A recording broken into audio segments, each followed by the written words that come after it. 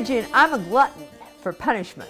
Every year on the anniversary of my breakup with my gorgeous, rich fiancé, I drunk dial him and beg him to come over one more time.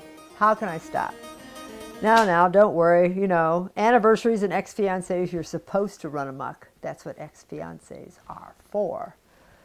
Okay, but this year, let's do something different. 1 glass of wine, that's it on the anniversary.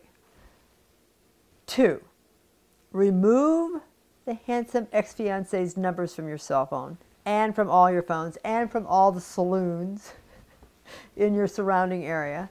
And 3, call him the day before the anniversary, wish him well, and tell him you won't be pestering him this year.